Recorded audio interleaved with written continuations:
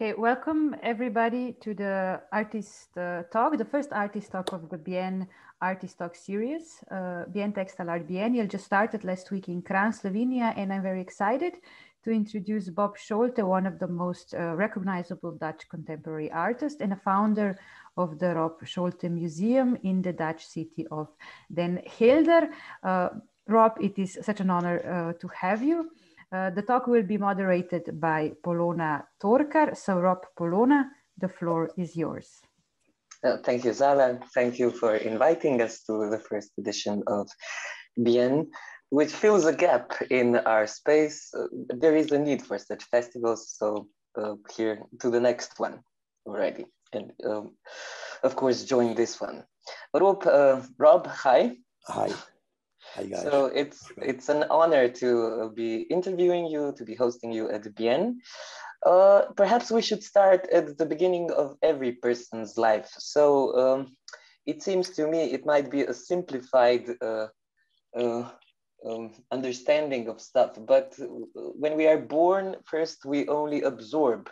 We absorb ideas, we absorb images, we kind of construe for ourselves the system, a set of rules which we follow, which we kind of imitate in order to be functional in a system in life, basically. But then there comes puberty when such rules need to be deconstructed and we find a new form to express ourselves. So as I read, for you, such a moment was also in puberty.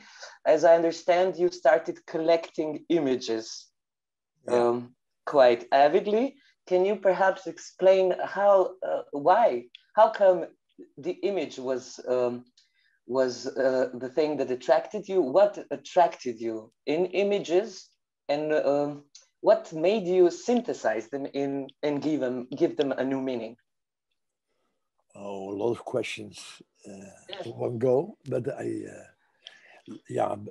started, as a matter of fact, a little later, actually. So it started not with images.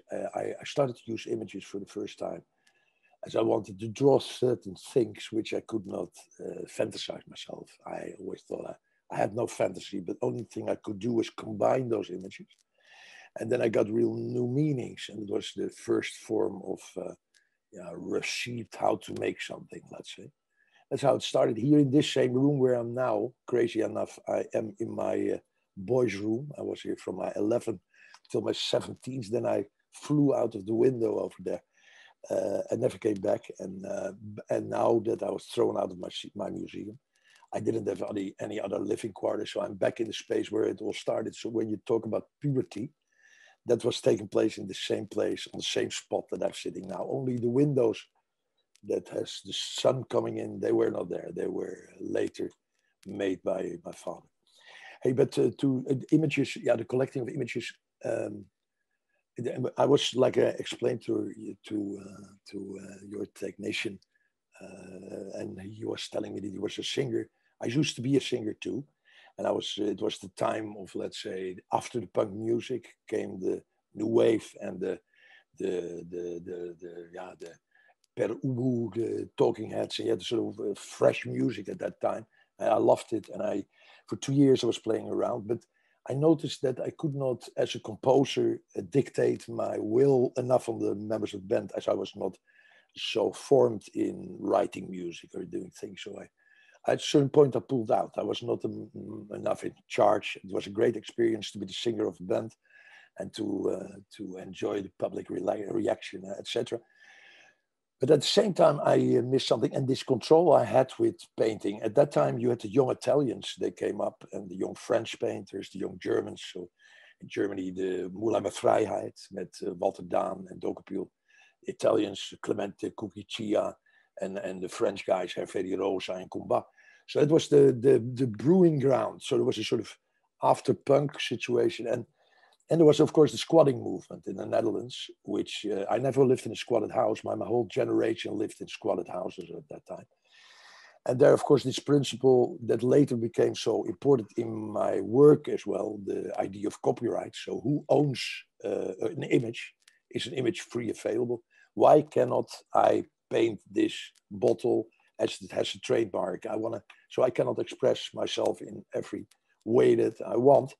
And that plays out the first time in the squatters movement. In the squatters movement, it was, so he squatted a house that was from somebody else, but he didn't use it.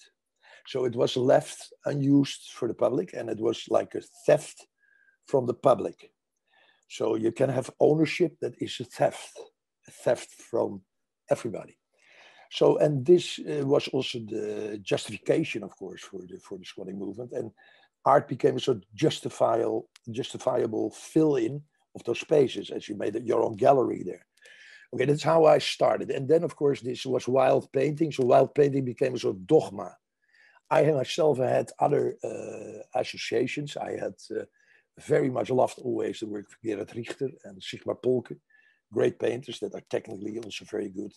They can use super realism. I also found out that there was no limit to what I could paint. I could paint everything if I wanted it. And I loved also the idea that every painting had its own painting formula or its own image.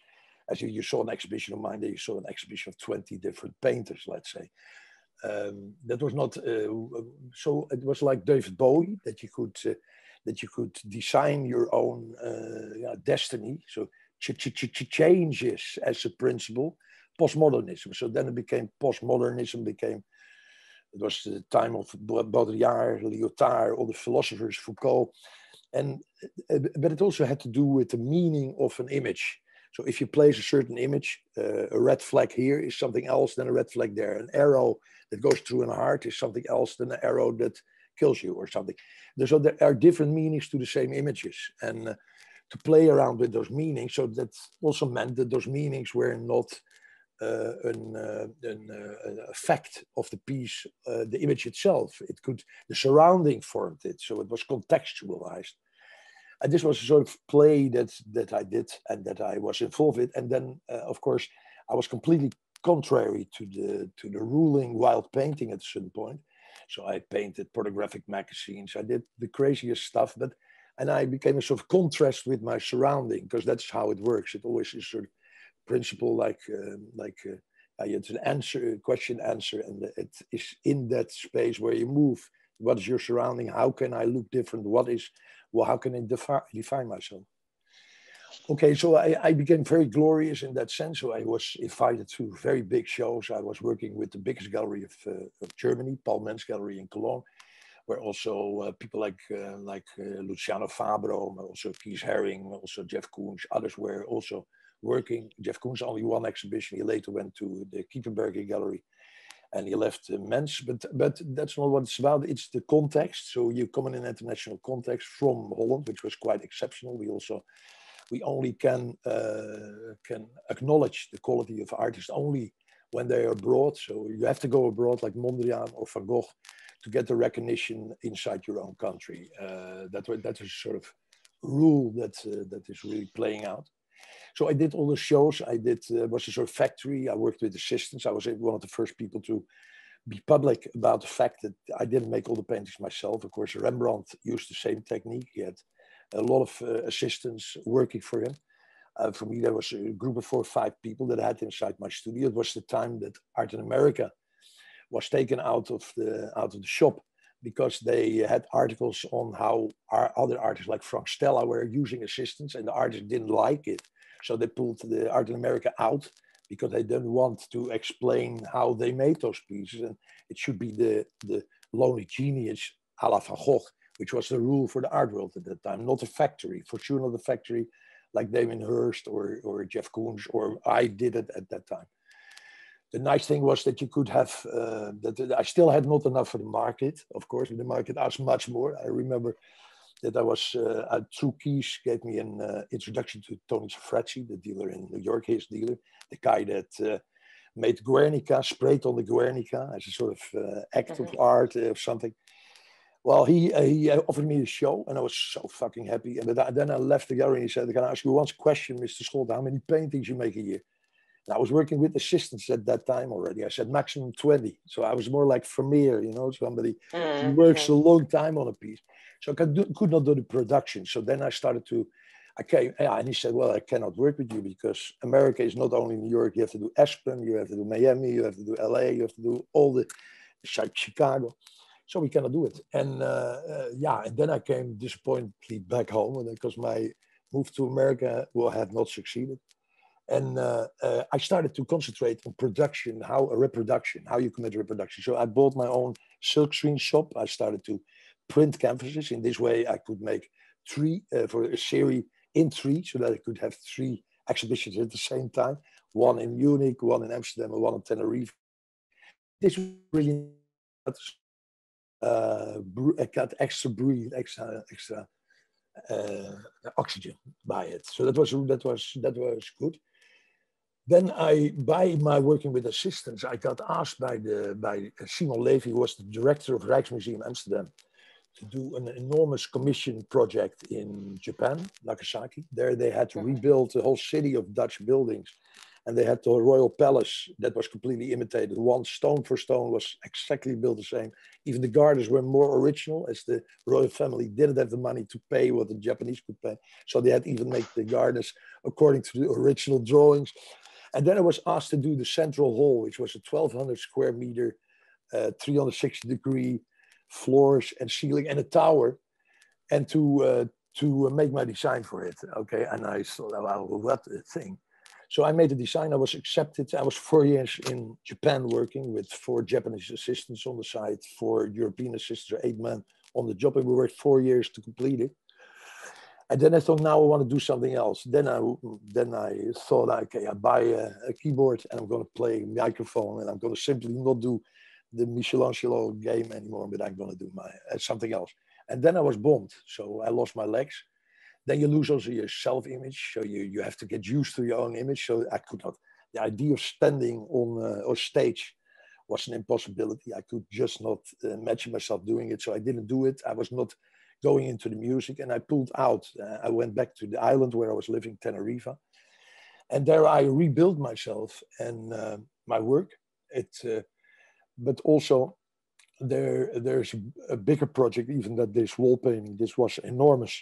It was Michelangelo, but then I did a flag project. It was I was sort of center of the world, and with my flags, I was organizing the world, which was an incredibly exhausting project I did for about 2 years. Incredible. And then I had to flee to Holland because Child Protection Services wanted to take my child, and the problem is if you're critical on society, society uses everything against you that is in their power. So that means you will get tax. The tax office will go behind you. They will, mayors, they let you pay. They give you a bill of 150,000 that you have to pay in 3 months or something. That's a way of ruling you, and psychiatrics, of course, and protection service for children. That is used against anybody who raises his voice against the state. These are the first, and I think it's in your country the same, the first means of power, you know. But then I went back to Holland. I rebuilt my life, and finally I decided, because the house where I was living at the coast was being torn down because I was not the owner. I was only renting it, and they wanted to build something else, and I had to leave that place. And I went to an old post office in Den Helder, which was very beautiful because it's an enormous hall, which I can use as a studio and a nice place for living. And downstairs there was still a post office, but that would leave soon. So I finally could also rent this place, and I started with the help of the city, a museum. And that museum grew. We had a lot of visitors from all of Holland. We had a lot of publicity, and etc. But in the back of the mind of the city was always that they wanted to make something else. They wanted to do something else. They wanted to earn money with it. And with me, they couldn't earn that much money as when they would develop it themselves. So then, but I was a problem, of course, because I had a sort of renting contract. And finally, the judge also said I had a renting contract. But as it's connected to a working space, is it a space that's only for living connected to the working space? If the working space, you're evicted from the working space, also my living quarters are gone, my studio is gone, which is not correct and which is still on trial. So we're still on trial about this, but they evicted me with police, so I was thrown out. My whole collection, museum collection, which was international artists, my own art, my whole studio and all the storage that I had was taken. And I have not seen it since it was taken out. For 3 years, I am not allowed in. which is against the law. I cannot let somebody buy something, so I'm not able to earn money. This was the reason that my mom offered me to live with her, with my wife and my child. And now I, of course, am the musical change a little bit, because we're not only in art anymore. I think, and we talked about this in the pre-artist talk that we had, that I consider also what I do now, which is not making a drawing or a painting or an embroidery, but I consider every activity that I do as part of my artwork, which is my life, which is the person that I grew to be. So, but I don't know if it gives you the answer on the images, which you originally asked. What you gave us was a blueprint of your life, which indeed sometimes when I read it, for example, reads like a good novel. I mean, you had you have every experience imaginable. Yeah. So, but I would there was also a question from the public about the accident or the assault you suffered, but we could perhaps focus on that a little later. You mentioned in the beginning of your answer a few points which I find interesting. So you mentioned punk and the squat culture, which kind of I would say aims at subverting standard norms. And you mentioned copyright, and you also mentioned the way the modes you work, so with assistants and I'm so like a company, yeah, and you at the beginning of your career you did a lot of work in collectives. Yeah. So I wonder, since you were I'm not collective. It was more. I was living with my wife. We had very little space, and then we found out it was better to continue all each other's works as a sort of realistic future. So I'm not very much part of other collectives. I had collaborations that I had with Peter Schroef and other good painters. Yes. So I, excuse me, I was wondering, when you visited several art institutions, learning institutions, academies. Two, yeah. Yeah, so I was wondering, since there is this tradition, or there was this tradition in the 19th century and before, of imitating, learning by imitating the artists who came before. What was the general outlook when you were studying? What was the attitude towards? In principle, it's still the same. There's two ways. Of course, I was educated myself. I finished art school, but I was never painting on art school. I was doing audio visuals, which was new in that time, so video and animation movies. But in my last year, I was working with my girlfriend on the works on paper, and I showed that. And painting, of course, was very popular in that time. So I had an enormous breakthrough with that work, and we were. And then, sorry, your question one more time. You said, sorry. So, I mean, since there was this concept of copyright, but there is this tradition of learning by. I was thinking that I broke off and I went into my own mind again.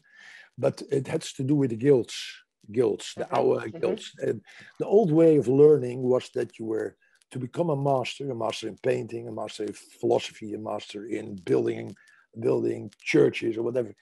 You first had to be a student. So it's like a sort of Freemason structure. You grow and you get more and more and more. And then finally you kill your master, not literally.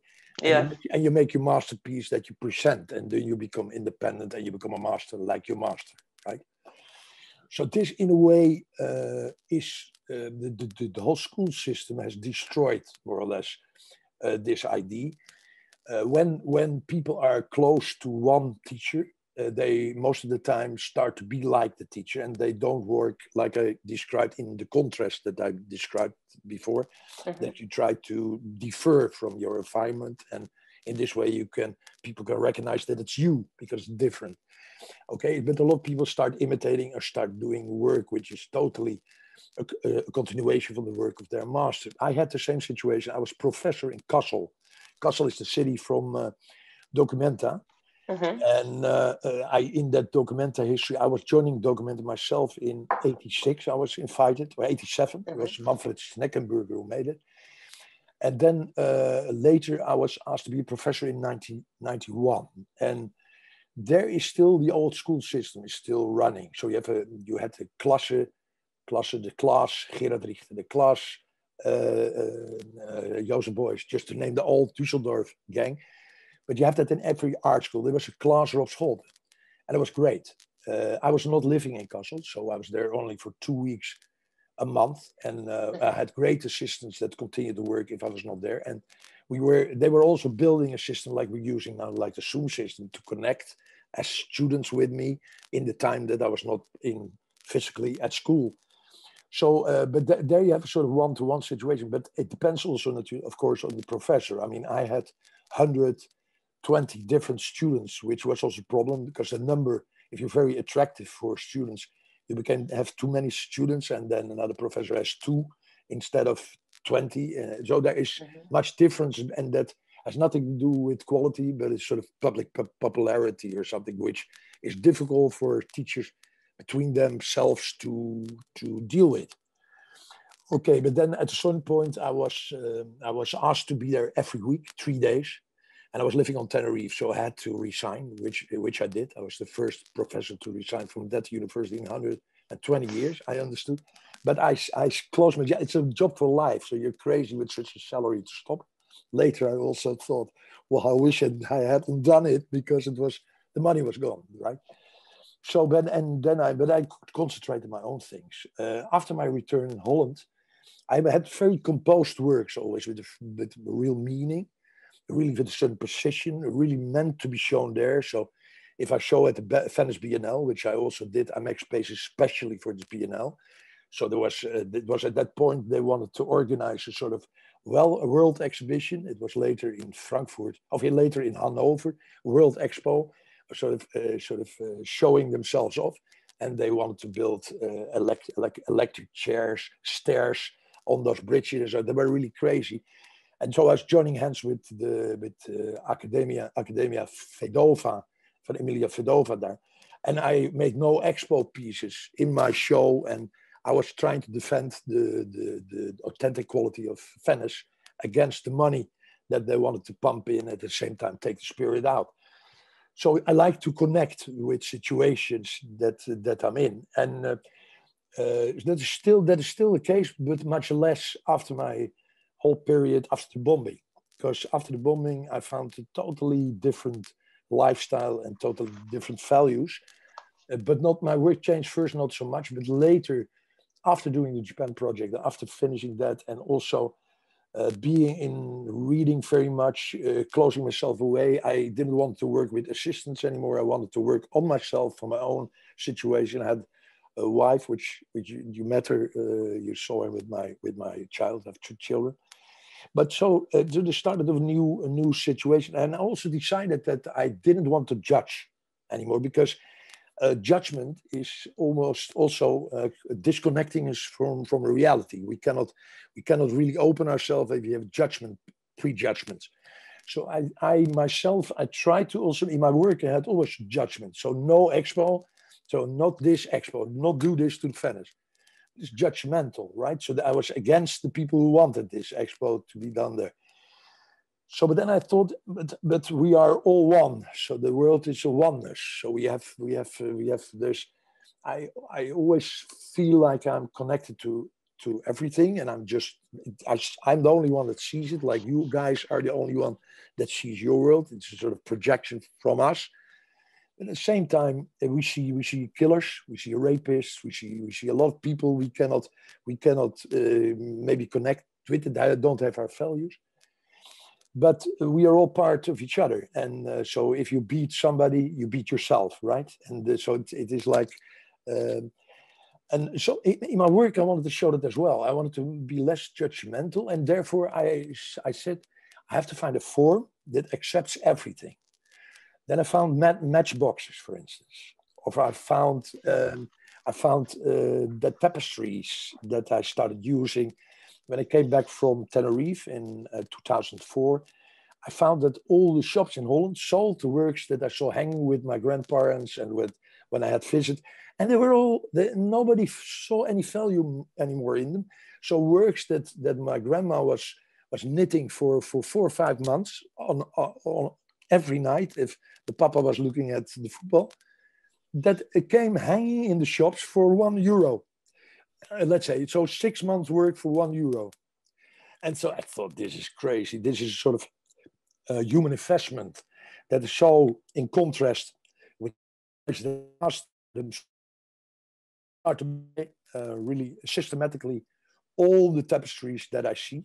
I didn't even know at that time what I wanted to do with them, but I wanted to preserve them, to give them back the value. So I surrounded myself with 30 embroideries of the Nachtwacht, 50 pieces of certain milkmaid from Vermeer, because the Dutch ladies, because it's mostly ladies, sometimes men, of course, too, they also express the love that they felt for certain buildings, for certain persons, for art.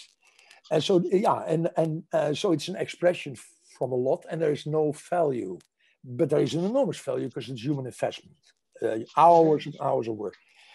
Okay, and then I, at a certain point, turned them around, those and well, you have seen them, and I take one, and I show you. I take one, and I have one.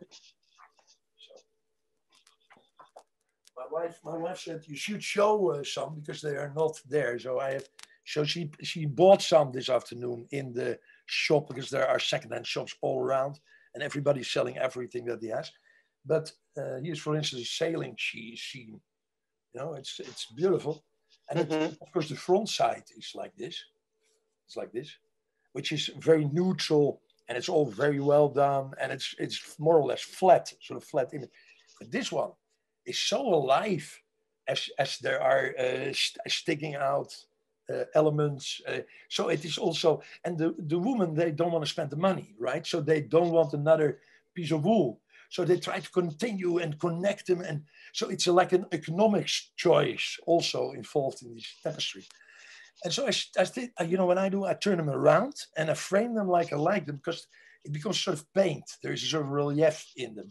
So that's how it all started. And that became quite a success. And I had the feeling immediately as I did it, this is historical. This will be important in years from now. And that I think is the case. But then of course I always change my changes. So I start being interested in new things, and I start to build up new things, and I start doing new things.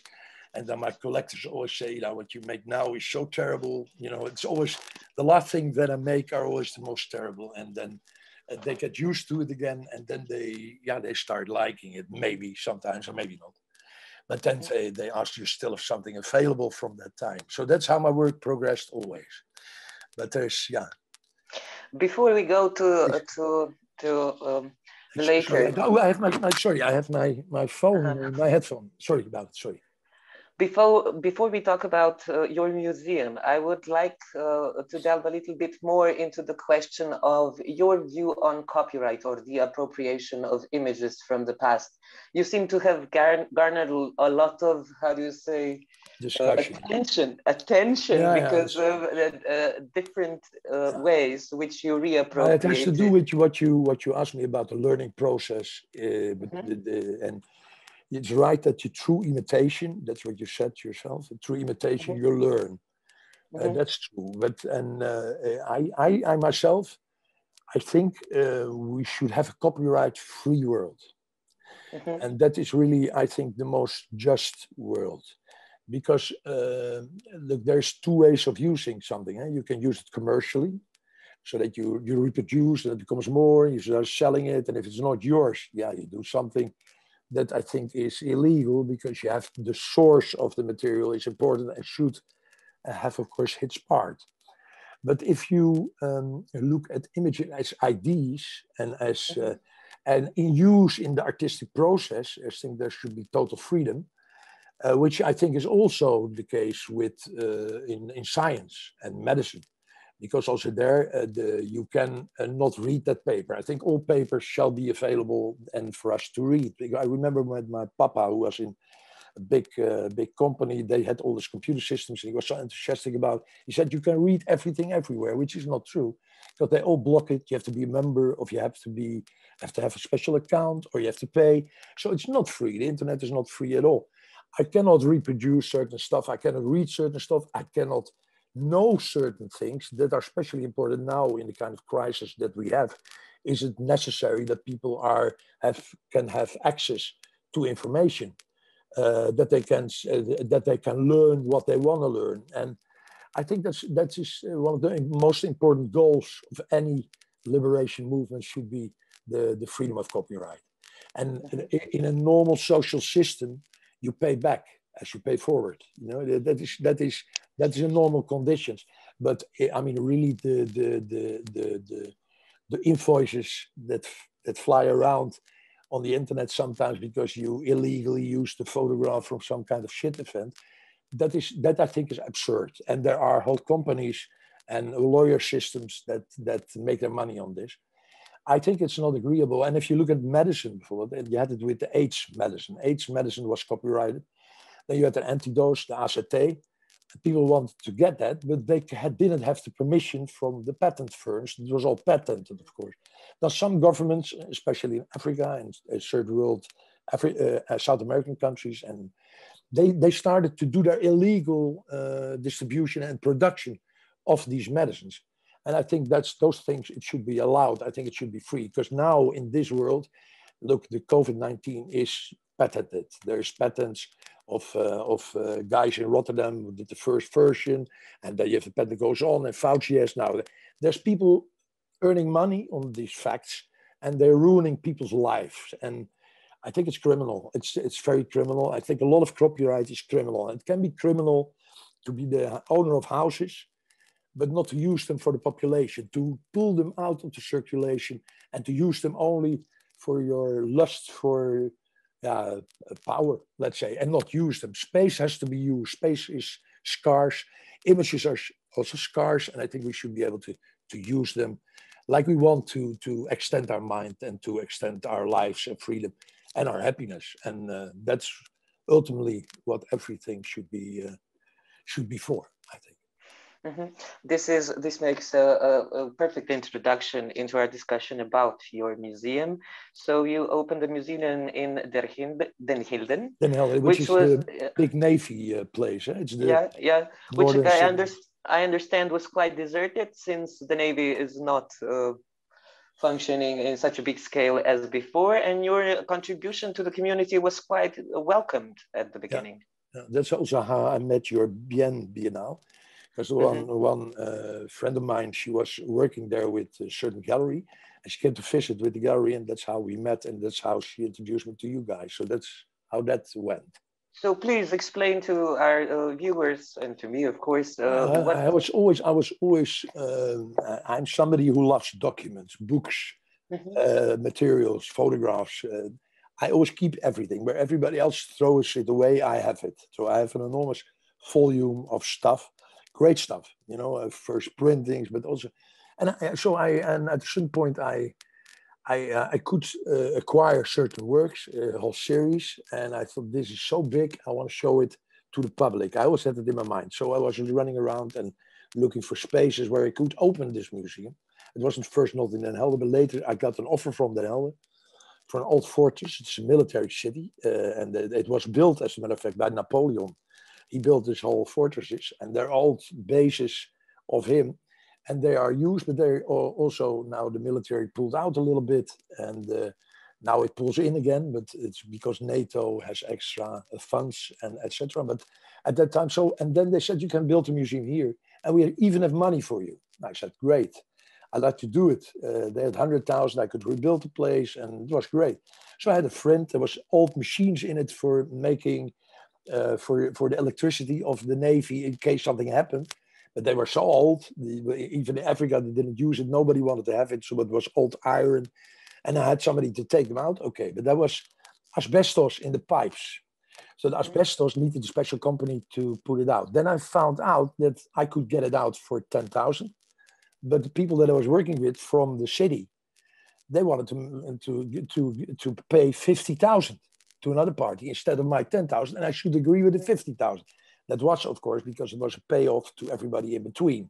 It was a sort of corruption scheme. So I found out that the whole thing was corrupted, and that all the money that's replaced between the government for subsidies and two special to special private parties, there's always a hand in between that pulls things out. So, and that's also the reason that I lost the museum finally. I will explain you. So, but then they broke the contract off with me because I didn't want to agree upon the deals that they wanted to make. I'm not going to sign for 50 if it's 10. Okay, I don't want any part of it. I don't want a part of anything like that.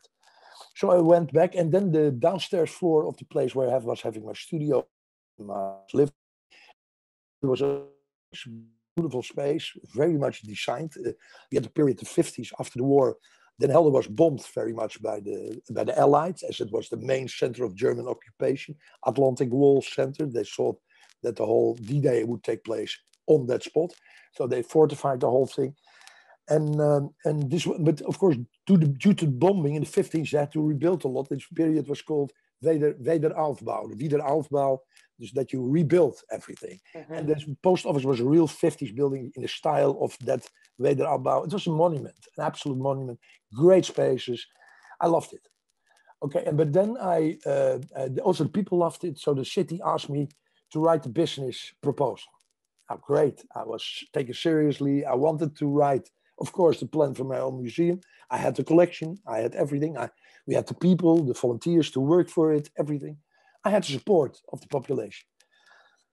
And then I should do a financial proposal. Okay, then you want to find out what is the value of the building, for how much I can buy it. They didn't want to tell me any price, no price. Then I wanted to rent it. Okay, but then you want to know how much the costs are in the year that you have to pay on top of the rent to find out if you're able to pay it, right? So I asked for what the services were, the electricity, the water, the gas, the special tax that you have for a building. They didn't want to tell me, nothing. I could never hear any fact about the building. So I could not make any financial support, financial bottom to my proposal. And they didn't want to give me the information, which sounds ridiculous, but is, of course, making everything impossible. And then they closed my proposal down and turned it down because it had no financial statement in it. I had no financial statement because they didn't want to give it to me. Now, finally, I found out why they didn't want to give it to me. I tell you why. Because if they had given it to me, then I would have known how the price was that they paid for the building's electricity. But if you get much more from the city council, let's say you get for the building 120,000 a year, but your electricity bill is only 8,000, there's 112,000 that you cannot prove where you left it, right? So they didn't want to have those numbers in the city hall, in the city council. So, and that later became also the reason for my eviction. Apart from it, that at first my business proposal was turned down by the mayor and the council, and then later I had the contract on the building, so I decided I rent this. It was a good price. My rent was that I made the museum, and on top of that, I paid a certain sum a month for the electricity. And then the same problem happened again, because there was one statement in the contract that they yearly have to tell me how much was used. So I paid 1.5 years, but I asked for how much it really was, because I used much less. There was no heating, there was only TL, so it was not so much. And they didn't want to give it to me. And the whole period I had the museum, they didn't want to give it to me. And that was, again, the same reason that they took money out of the amount that they got for this building from the city council. So it is corruption. And to this corruption, I was also thrown out. But if you don't want to count down every year, as it's agreed in the contract, how much I have to pay, then at a certain point, I stopped paying, of course. Now, this I should not have done, of course, but I did it. And then they evicted me because I had not paid my electricity bill. You know, that's more or less the story in small. But this total wall of unwill to close a deal has, of course, a certain reason. And we find out now in the procedures that are taking place what it is, because we're also going to hear the mayor of Den Helder will be under oath, has to testify. Okay. These are things that, that will show much more about the whole, how politics, culture, and everything is woven to each other. And of course, then I come to the new situation that we're in now, that I'm busy with the internet, with talking to you, and with doing my website and being a correspondent for Before It's News, the American side. So this is what I do now, but I consider that very creative and very necessary also as a work to do. I would ask you, can you explain what is the legal basis for them to take all your possessions in terms of all the artwork you have accumulated? That I had to pay the cost for the eviction. Look, and my lawyer never told me that this could happen. Short before it, friends from let's say the alternative media scene in the Netherlands, they came to me and said, "We have to talk to you. You have to." My glasses. There's one glass missing from my. But you have to talk. You have to do something now. You have to make a foundation. That you bring all your art in a foundation, that you cannot take it because they are after your art. I have an enormous collection. It's almost 8,000 pieces. I think it's much more even. And there is much material that's never seen. It's historically important. It's culturally important. It's cultural art history of the Netherlands through my connections with writers and with painters. So it's for many people very important. Now they want to auction off in a place that's a special auction house. Where you do bankruptcies. So if you bankrupt and the leftovers for your company are put there. That is to make the price low as possible. Because of course they want that it has no value, because my museum in the city, they want to make it look like it had no value, and then they threw me out for a good reason. You understand? It's a terrible play that is going on. But they took it to cover the cost from fiction. And the rest of the cost, of course, there was so much stuff in my. Normally, you take things out, but I'm a man without legs. I'm handicapped. I have a family school going kids. We had no money because all the money had gone in the procedures that they put against me to get me out. The last thing I know that I paid 40,000 to my lawyers, and I was broke. And then you have to move. How you rent the trucks, how you do that, where you get the energy. My volunteers. You have the volunteers, but you cannot even rent the trucks.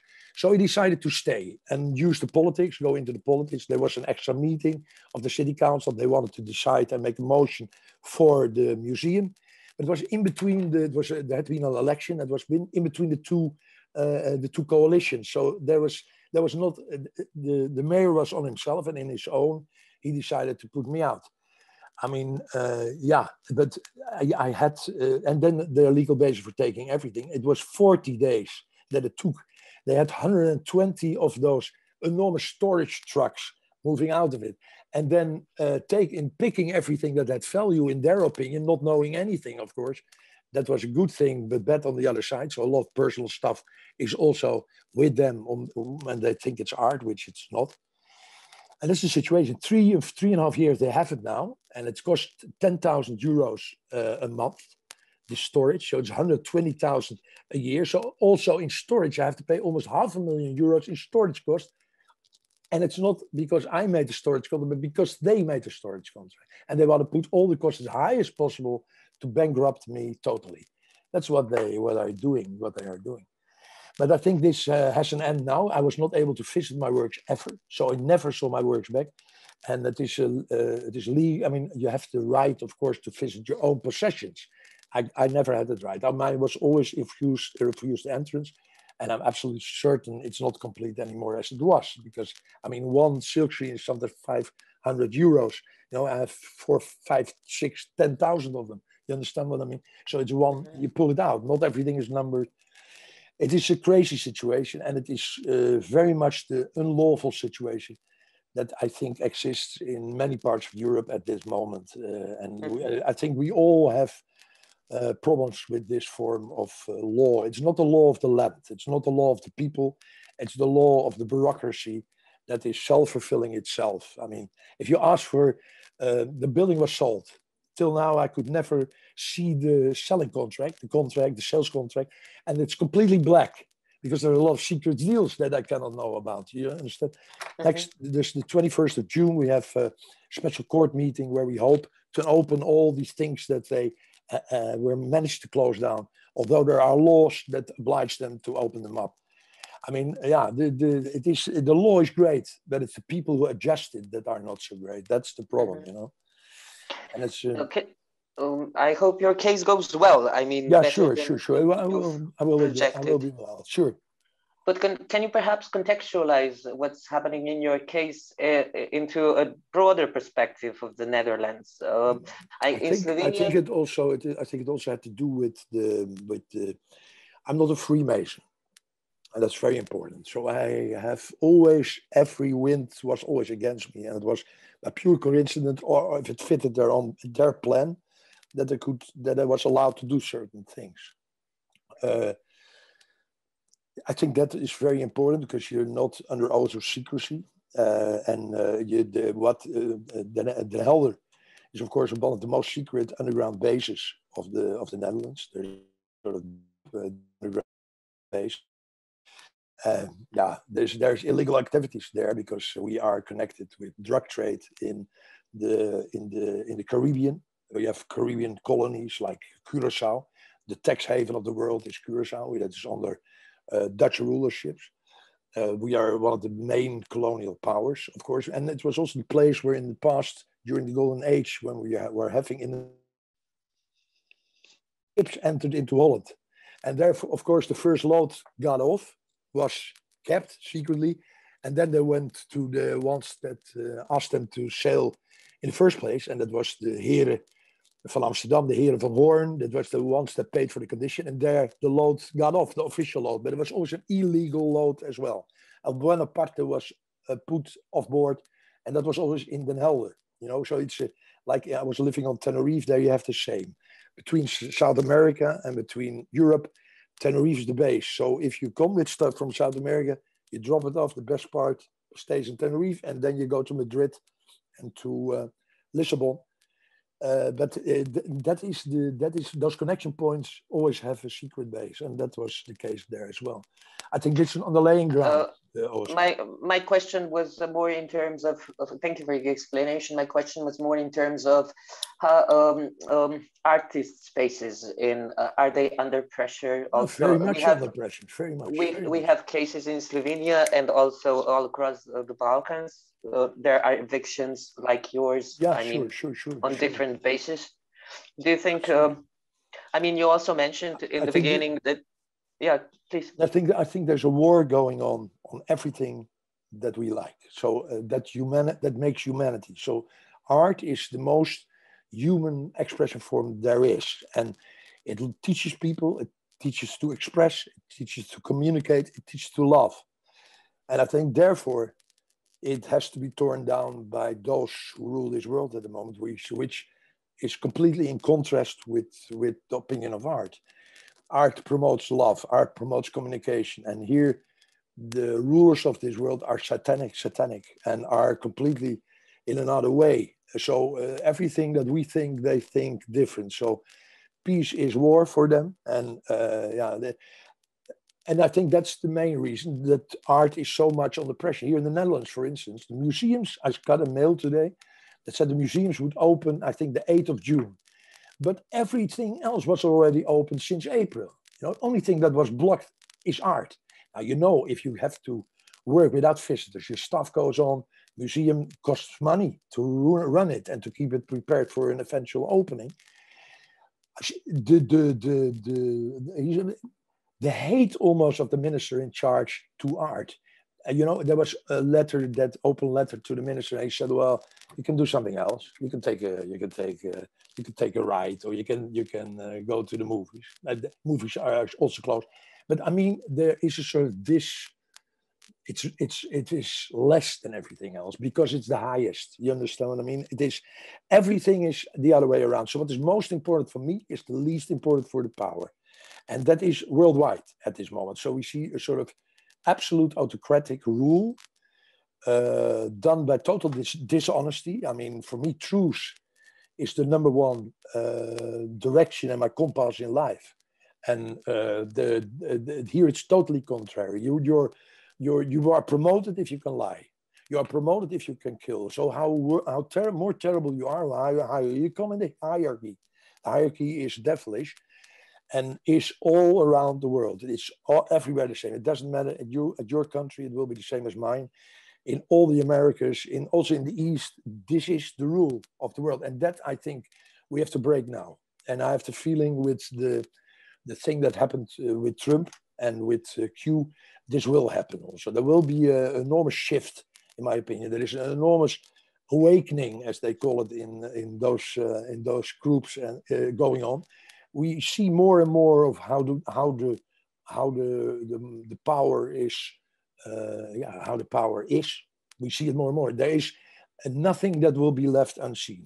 It's Bible-ish. I think we're in the fulfillment of the Bible's prophecies. I think that's what is happening. I really think the vaccination is the 666 mark of the beast, and I think we cannot get away from that. And my whole family is vaccinated, but I think they connect themselves to something that is not natural and not in the image of God. So if you change the image of God by connecting and changing DNA and putting other animals in and etc. and connecting it, because it's not a medicine, it is not something that protects you to an illness, it is something that changes you, connects you to the internet, connects you to 5G, puts metals through spike protein in your body, these spikes, and you get magnetic, and it's not for nothing.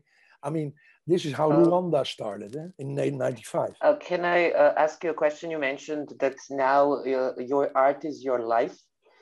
Do you think the forms of art we have known since this pandemic, I'm sorry to mention it, are they adequate for us to deal with such a situation? Do we need new forms of art to tackle this? Yeah, I think we do. I think we do. But on the other hand, I mean, we should not forget our craftsmanship, our love for material, our touching of each other's skin. Right? Mm-hmm. So this is the main thing, of course, and it is only by absence that we sit here and cannot talk to each other in reality. And if you kept that in mind, I think we can develop new strategies. You can make shows. I saw that there was a real physical form in the Venice Biennial. I love that, of course, because that is that's my passion. But on the other hand, we can also try to share the information that is necessary. Okay, you have also a responsibility in the world, that is that if you know something that is important for others, that you share it, and that people can read it. That's why I'm also for this open information society instead of an society that's blocked by entry fees and copyrights, because we need to have access, everybody of us, to the material. Not that everybody wants it, but my mother says, I don't want to know anything about it. I take for the fever, I take for the yearly fever shot, I said, Mom, it's something completely different. It has nothing to do with it. I don't want it. It's the same. I love it. Okay, perfect. Ignorance is a choice. You choose to be ignorant. It's one of the 7 deadly sins, right? Ignorance, stupidity, because that's what it is. Not wanting to know what people put in your body. Come on, hey, that is too much. How much trust you can have in the state. I don't trust the state so much. I was shot by the state. I was blown up, and all my stuff was taken. I was fighting for 25 years with the state. So for me, they are not a reliable partner anymore. I think it's more a crime organization. As a matter of I understand. In terms of the experiences of your life, I'm sorry, but but I'm also open to any other. It is hard to be trustful. Yeah, sure, and it's not. I have trust in people. I have trust in us. There's not a stand that completely rejects people at forehand. No. It's still they prove not to be reliable. That is it. Until that moment, I go along. All right. So, but I mean, I think a very high percentage, 95% of the judges is Freemason, right? So 95%, you cannot never have an honest judgment, because they always, and that's what they promised each other in the oath, that they will support their brothers against the Gentiles, that they call it, that are outside the movement. So they will always use that, and that makes everything so slippery and so false and so dishonest.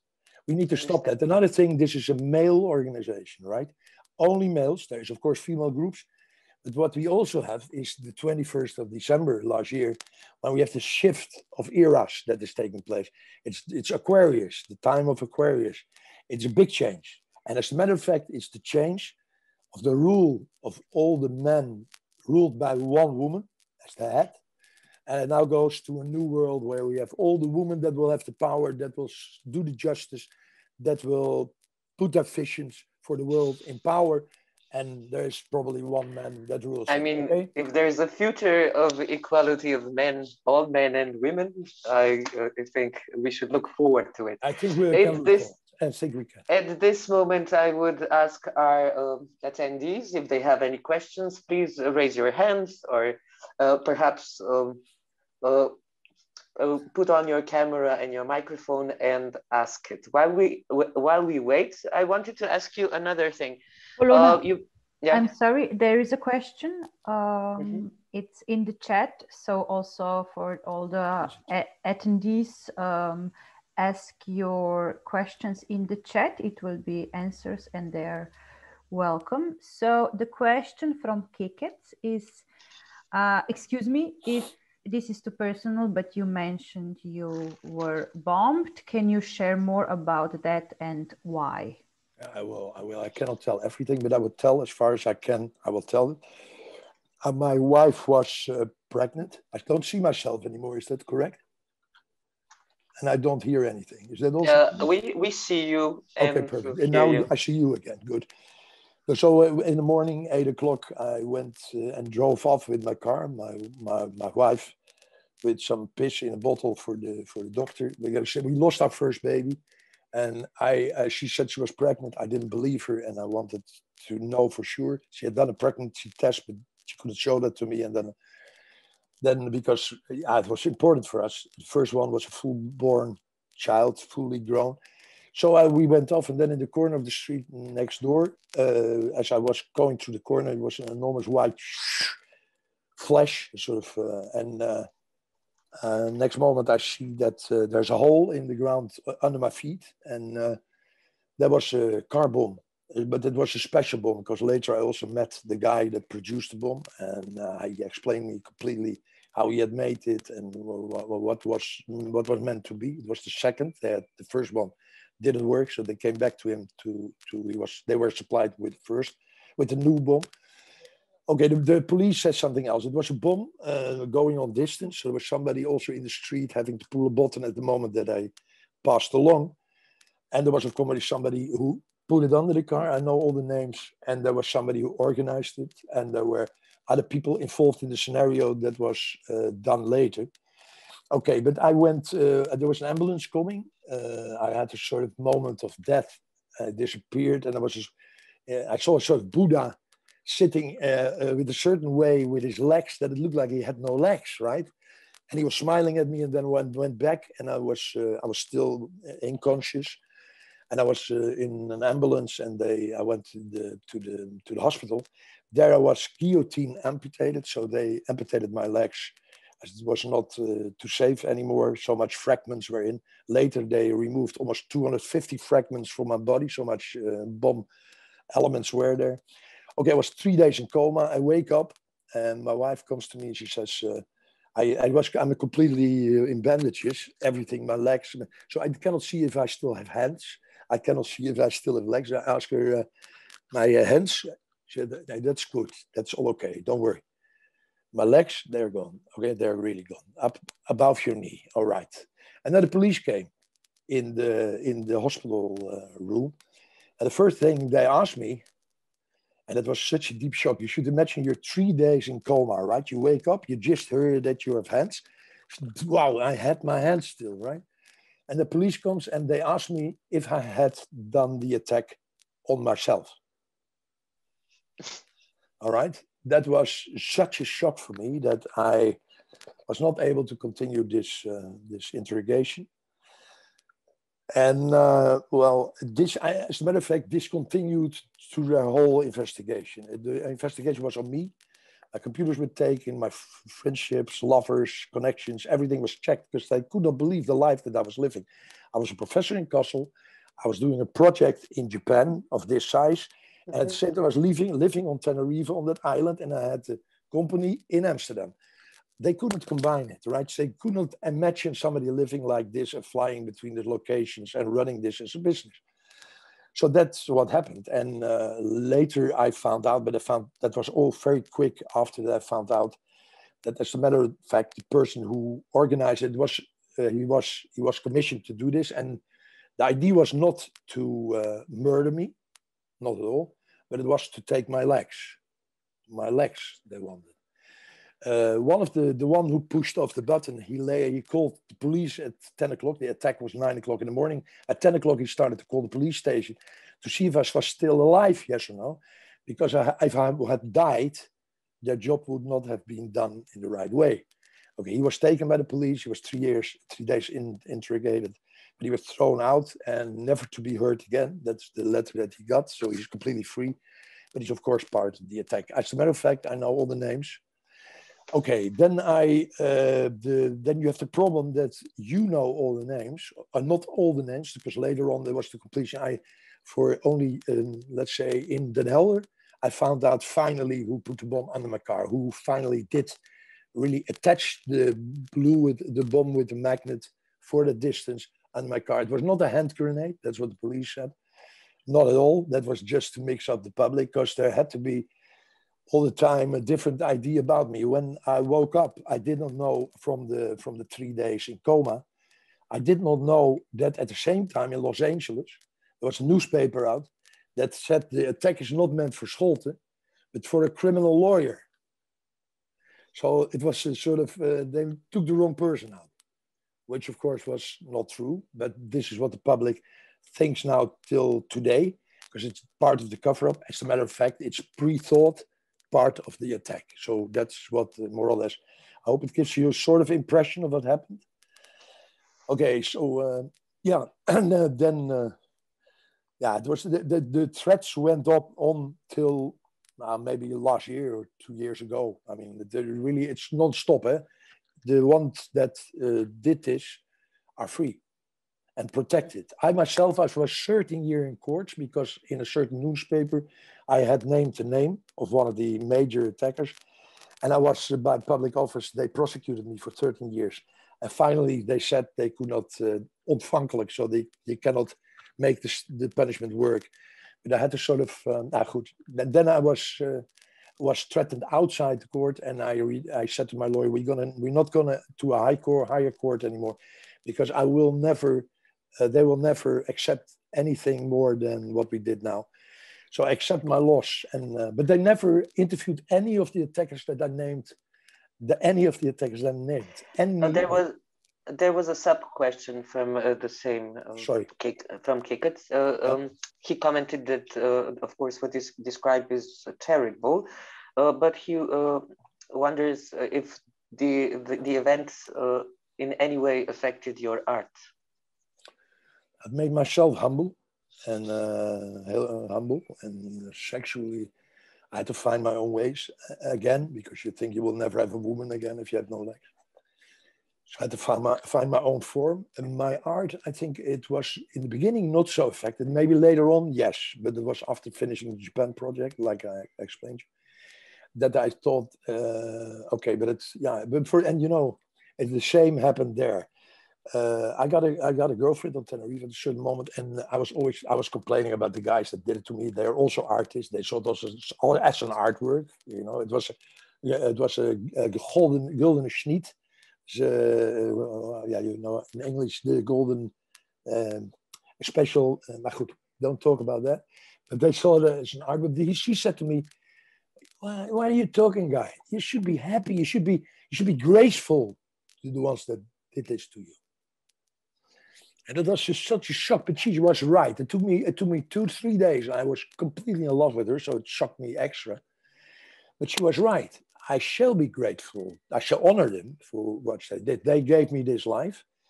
They are in this guilt the rest of the life. They have to live with their own judgment, because, of course, the last judgment is your final judgment that you have yourself about your own life, and not God or anything.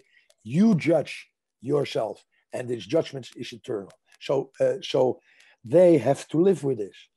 I mean, for me, I'm not gone from their life. They're gone from my life. I have forgiven them, but they cannot forgive themselves.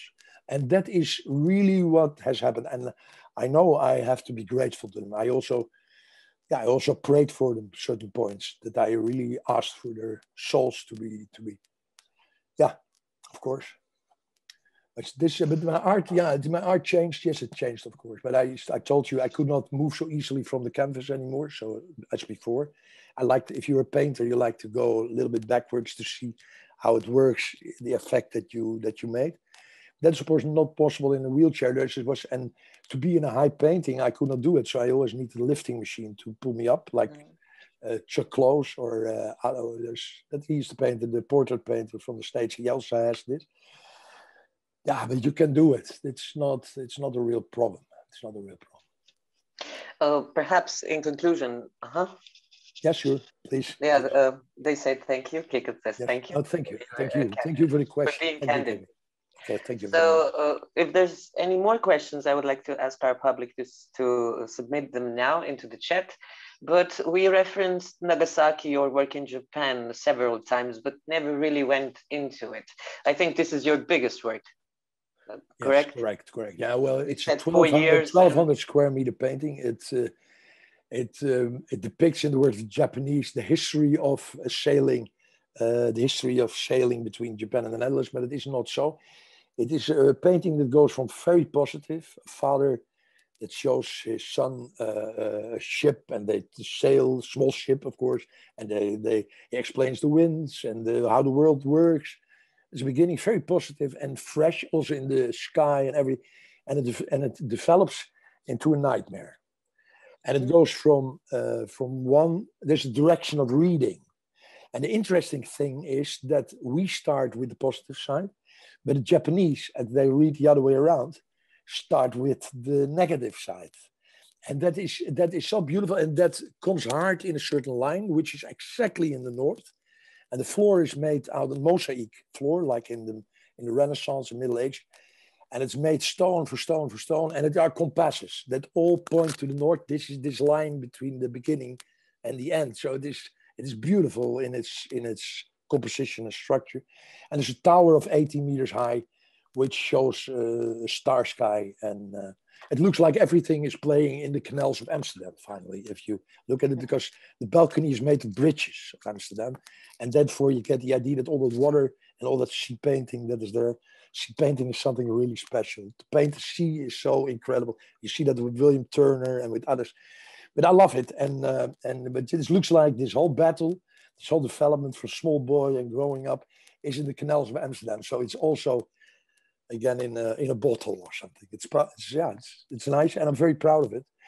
It is, it had a lot of visitors always. And what I hear now, and that's also part of an answer to your question that you already put, as part of how they want to destruct art, what I now understand is that they sold the whole complex and they want to use the space for something else, and they want to get rid of the painting. And it could very well be that they already destroyed it, because in my life, so many things are destroyed.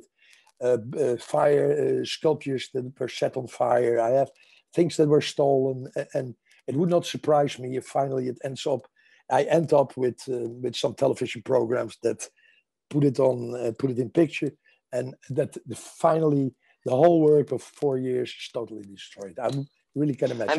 I'm sorry to hear that. It's really a magnificent work. Yeah, it's a magnificent work, and I wondered, perhaps for my last question, what were the reactions? I understood it as, in a way, a story of imperialism. Yeah. So yeah, absolutely. So, colonialism, imperialism. Yeah.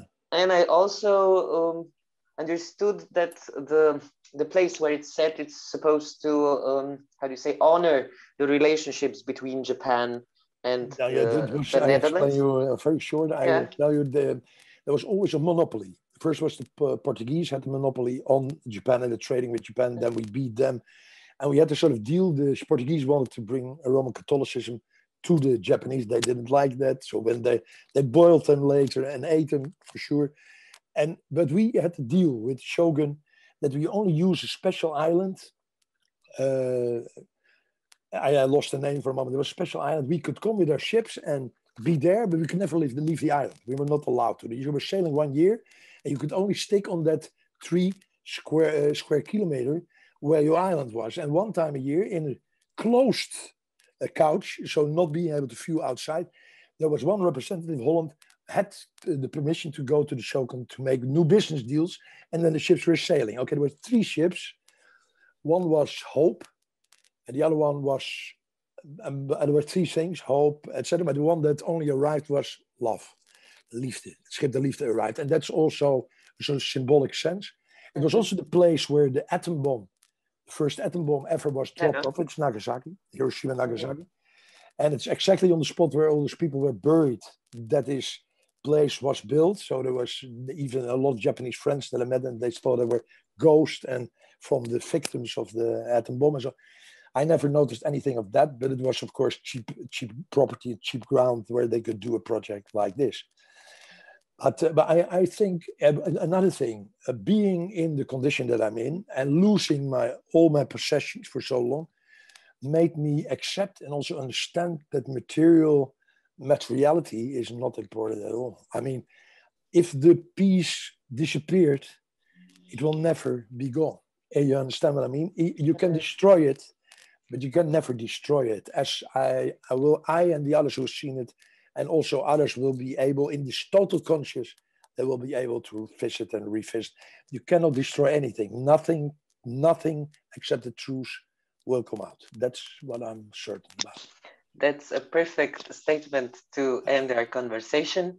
I wish you well in all your fights. Thank you so much. I hope for the best, and thank you for this conversation. I hope in the future to be connected to your initiative and to do my part. Thank you. Yeah? Thank you. Thank you.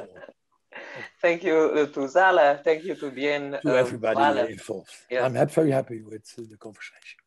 Thank you. My sweetheart, I knock off now. Okay? Ciao. Ciao. Ciao, ciao. Thank you, Rob. Thank you all, okay? Also the technical team. Thank you. See if I can get it out, huh? I have to leave. I don't have a red button, but even I'm so, and there's only one glass now, so that is... Okay, I would just make a final remark. Thank you, Polona. So before we say goodbye, I would like to invite our listeners to our other artist talks. All of them were curated by Spila Gallet. Next Monday, we're hosting Canadian textile artist Tina Schroeters, and a week later, Jurari, textile artist from Iceland. So follow our program at lyre.si/bien. And Rob, it was a real honor. Thank you so much. He left already. He left. Bye-bye, Rob. Okay, ciao.